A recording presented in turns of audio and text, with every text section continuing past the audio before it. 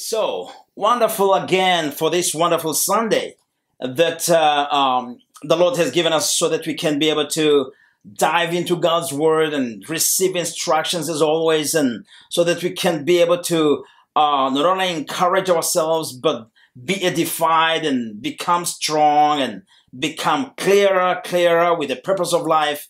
And so this is why we are here.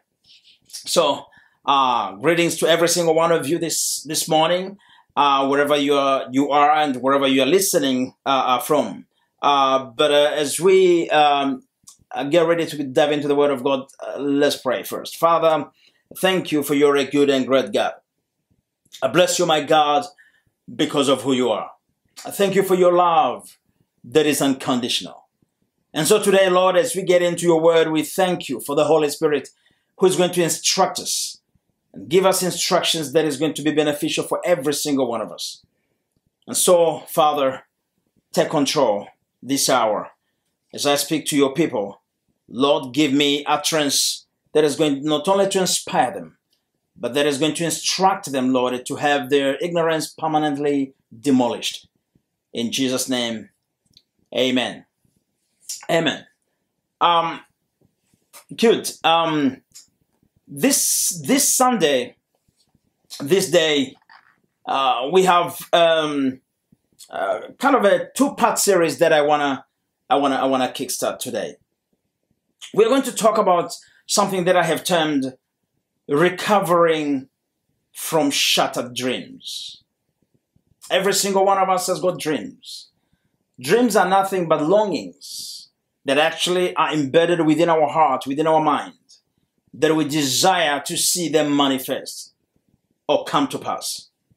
Every human being on planet Earth has such longings. It's good to have dreams. We all have dreams. We all have desires. We all have expectations. But today, I'm going to speak on this subject from the aspect where the dream that you have is the one that is aligned or in alignment with God's plan and purpose. And then next week, we shall handle the dreams that you would have, but that are not in alignment with God's plan and purpose for your life. Both are dreams, but they are from different places. One comes from the place where God has ordained for the dream for your life. And the other is from that place which is just from your own longing and desires, but that may have nothing like the backing of God's plan and purpose for your life. Let me begin by reading from the Bible, the scripture from Proverbs chapter 19 and verse 21. This, arguably for me, it is an incredible scripture, an amazing scripture, a powerful scripture that actually defines your destiny, defines your purpose on planet Earth, and how you're going to work out your journey, your destiny on planet Earth. The Bible says in the NIV translation of the Bible that many are the plans in a person's heart, but it is the Lord's purpose that prevails. Many are the plans in our hearts, but not all those plans are necessarily the ones that are in alignment with God's plan and purpose for your life. Now remember, we didn't just show up on planet Earth. God created us. And because we are created by God, God had a purpose why He put us on planet Earth. Because for everything that God created, there was a reason. Everything, arguably, even for us humans, every time we create something, there is a reason behind the creation of that something. Amen. And so the purpose of the Creator actually supersedes the plans of the creation. Amen. You know, and so let's get this out of the way. It doesn't matter what we think. It doesn't matter what we plan. It doesn't matter what kind of dreams that we have. It doesn't matter what kind of longing that we have. And sometimes we have advanced our own longings and desires and plans that are not necessarily in alignment with God. And that's why God remains to be God, because even when we stray and get into things that actually are not in alignment with His plan and purpose for our lives, God will always pick us up and bring us back in line.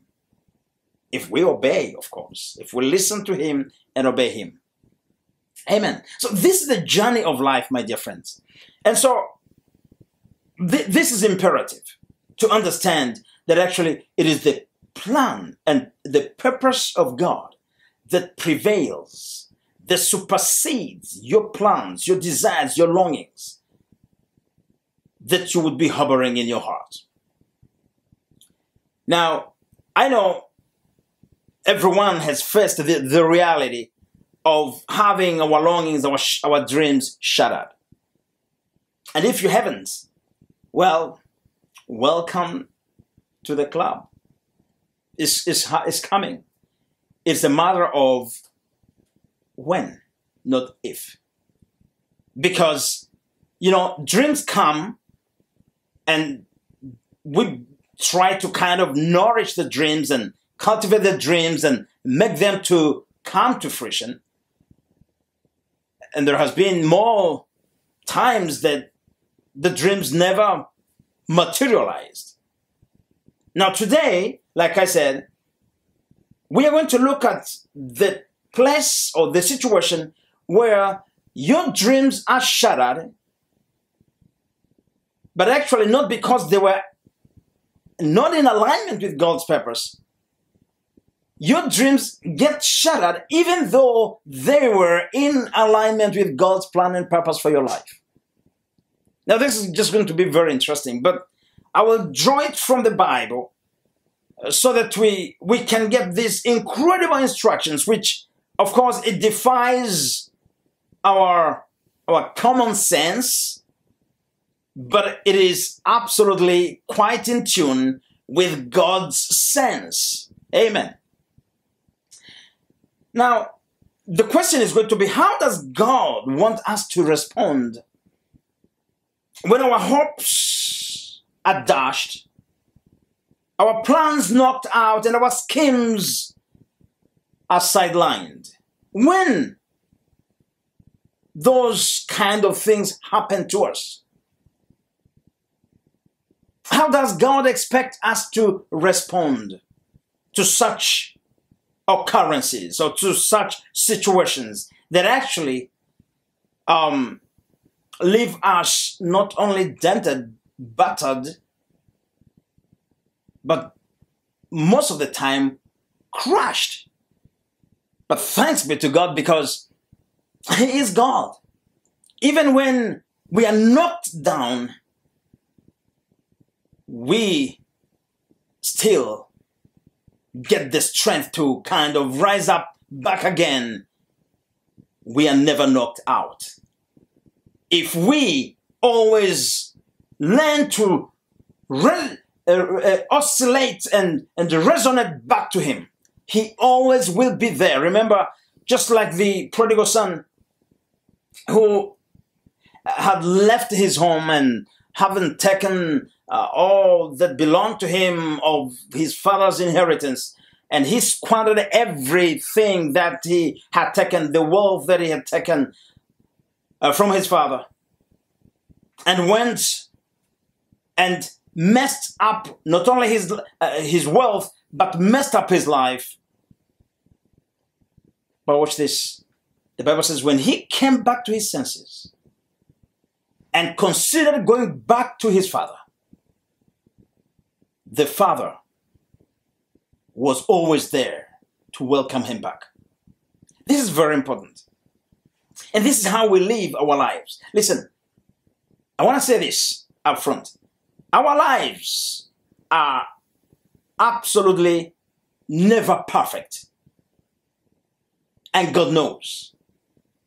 But God looks at our hearts and is watching to see that our hearts are in tune with him, desiring to love him and be with him.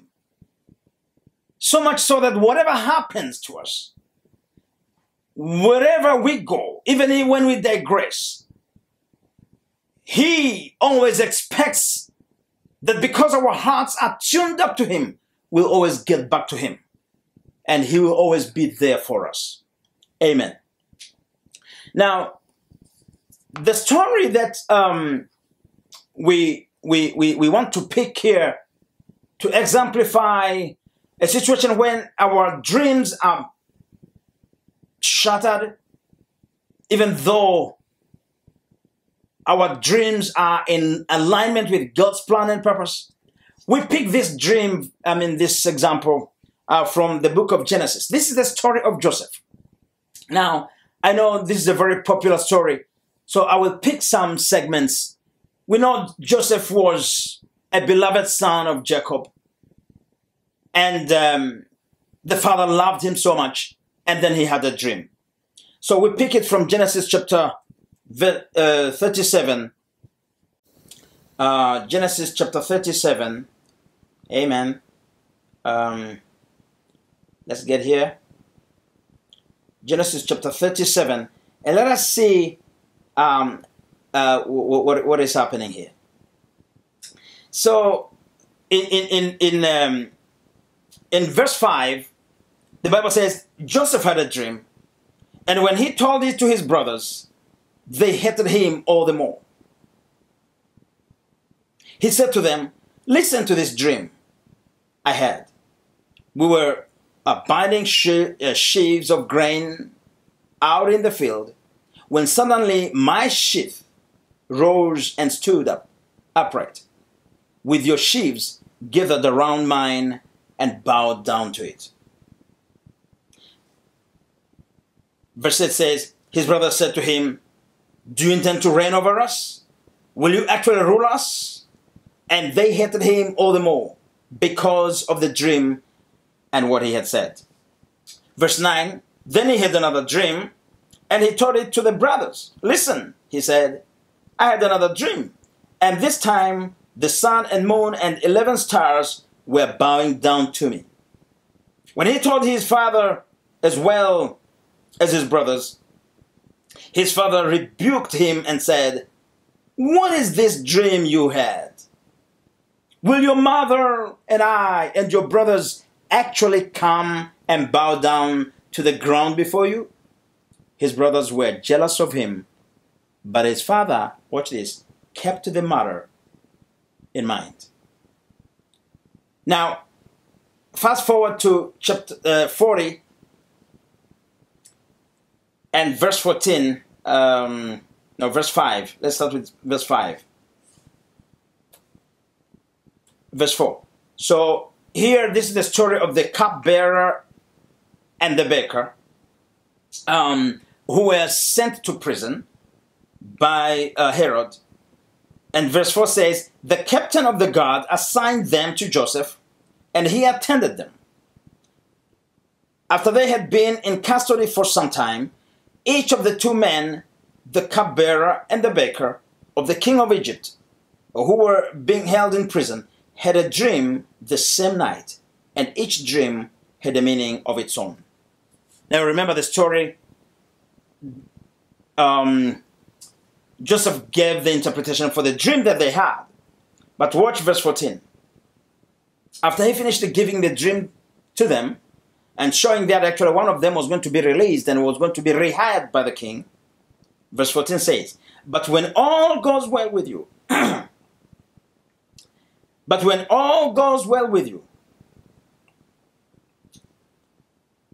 remember me and show me kindness.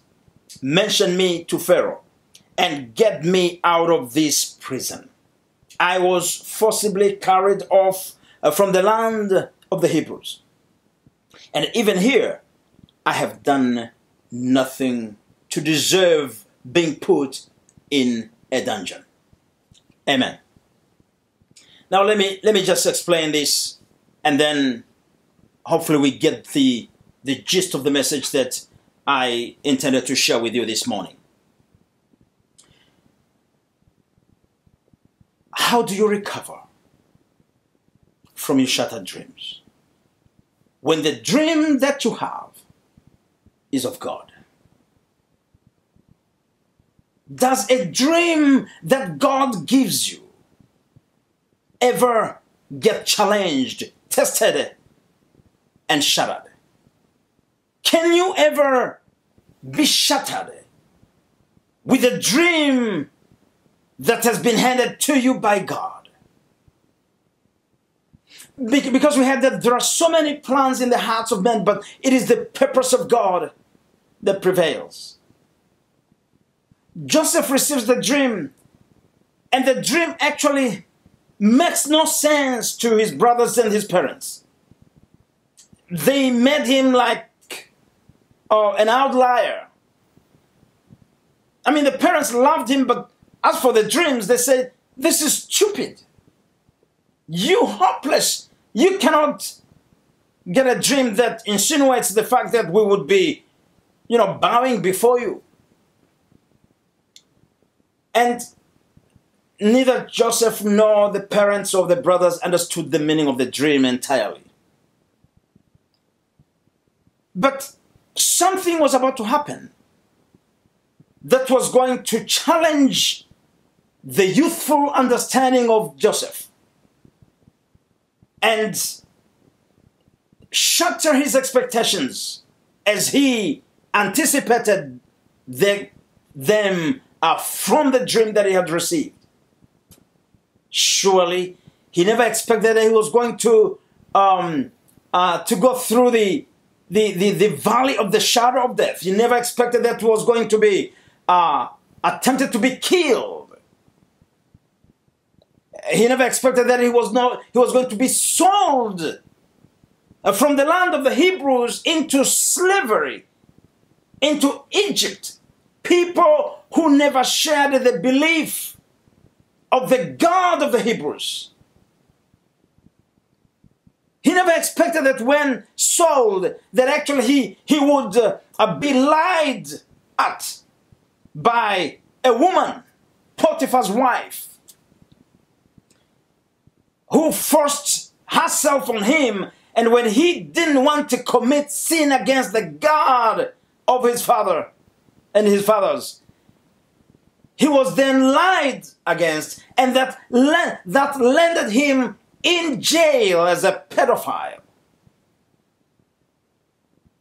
Maybe never to be released.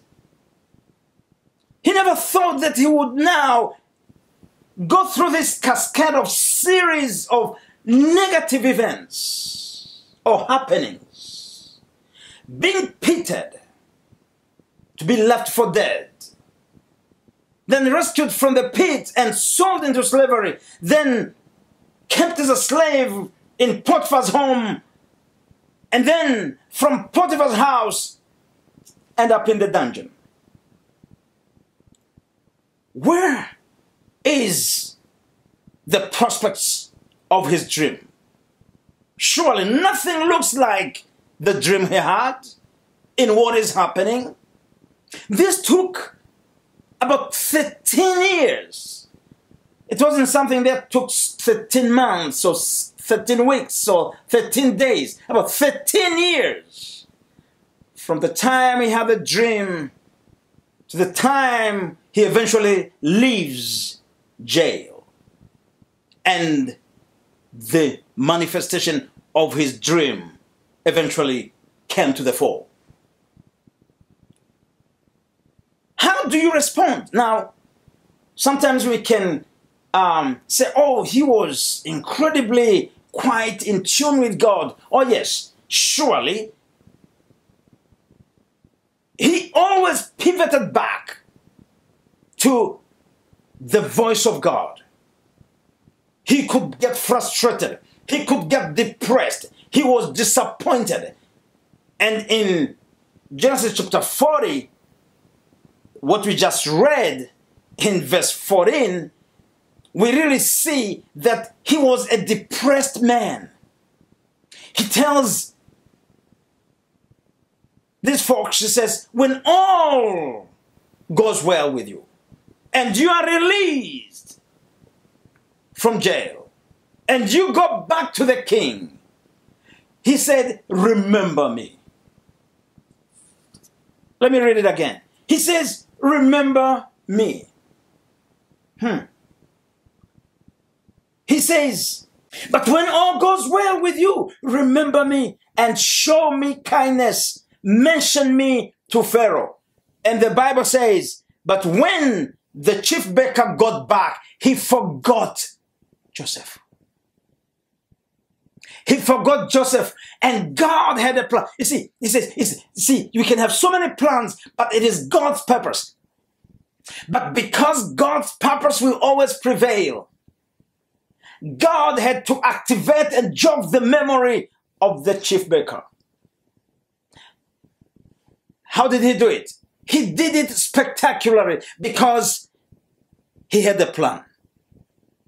He had a plan. And the plan was bigger than Joseph. He has a plan. He had a plan for the entire Jewish people, the Hebrews, for what was to come. Decades and decades of years, even after Joseph had gone and passed on to join his forefathers. He says here, God now activates this by sending a dream, giving a dream to Pharaoh. The dream that troubled him, the dream that he could not remember, and the dream that his astrologers and his sorcerers and all other mediums couldn't give interpretation. And at that moment, God jogged the memory of the chief baker that, hey, okay, there is one, and he's in prison, and he's Joseph. And then the manifestation of the dream that was shattered, the dream that was killed. At that time, listen, this is very important. At that time, Joseph had nothing of himself left in him. There was no pride. There was no coat of many colors. There was no being the beloved son of his father. No, nothing. It was now himself stripped of every ego, every self-centeredness, and looking up to God. Amen. You see, God has a plan, but the plan of God will be tested in you so that only God will remain to be the center of the plan, the dream that he has for you. And surely, when all has been said and done, the dream that Joseph had was the plan of God, not only for Joseph, but for the Israelites. Amen. And so, how does God want you to respond when your dream is shattered? Look up to him. It becomes easy. See, Joseph, time and time again, when he was pitted, when he was sold into slavery, even when he was in Potiphar's house, when he was lied against. You see, when he was in Potiphar's house, the Potiphar's house flourished because of the favor of God upon Joseph. And then he's thrown in dungeon, and then he's made to look after some other prisoners. All the time, he remembered the dream. But he kept himself right. That's key. And God was all the time looking and monitoring him and helping him and pivoting him back. You see, when the chief baker is released after Joseph interprets his dream, when the chief baker forgets him. But Joseph has told him, when all goes well with you, remember me. Mention my name to the king. His salvation did not come from the baker out of the baker's own volition. God will always orchestrate circumstances and situations, will move pieces and loose ends and connect the dots and the loose ends to bring his purpose and his plan for your life to come to manifestation. Listen, you want to know how God expects you to respond when your dream is shattered? God wants you to establish in your heart that you're right with him. You're right, your heart is right with him. And even though you may go through the valley of the shadow of death, inasmuch as your dream is in alignment with his plan and purpose, his purpose shall prevail. And so sometimes dreams from God, more often, dreams from God will be tested. And they will come to a place where they are shattered like they are dead. And then they will be brought back to life. At that time, listen to me, what was shattered wasn't the dream, but what was shattered was every element of self, every ego, and every me is stripped off you so that God would then play it out so that his purpose on planet Earth to the people that he created may be fulfilled. I pray this helps you understand that not every time when things go wrong with you, as you pursue the dream that God has put on your heart, that actually you are in the wrong. Inasmuch as God witnesses in your heart that you are in the right, that you are in alignment with his plan and purpose, God, get to know this. It may not be now, but the moment is coming when you will get into the full-blown manifestation of the very longing that you have had, the very dream that God has put in your heart, that will bring forth the full manifestation of God's plan and purpose for your life on planet Earth. It is not going to be about you, but it is going to be about God and God's people that he created. That's very important. We came into this world for a reason, and that reason rests with God.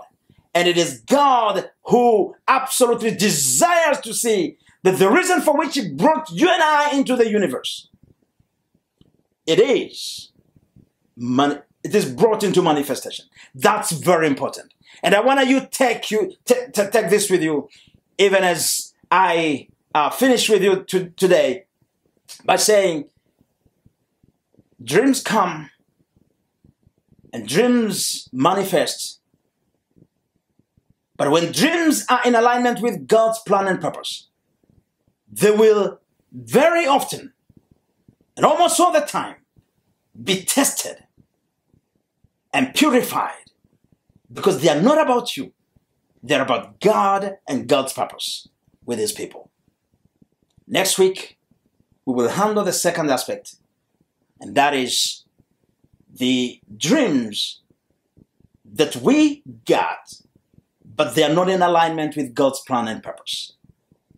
These are our longings, our desires, and how does God want us to respond when they get shattered? Until next week, God bless you. Shalom.